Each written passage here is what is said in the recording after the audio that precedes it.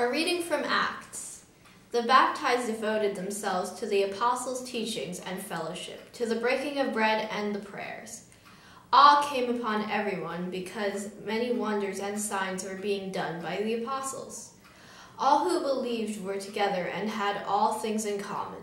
They would sell their possessions and goods and distribute the proceeds to all as any had need. Day by day, as they spent much time together in the temple, they broke bread at home and ate their food with glad and generous hearts, praising God and having the good will of all the people. And day by day, the Lord added to their numbers those who would be saved. The word of the Lord.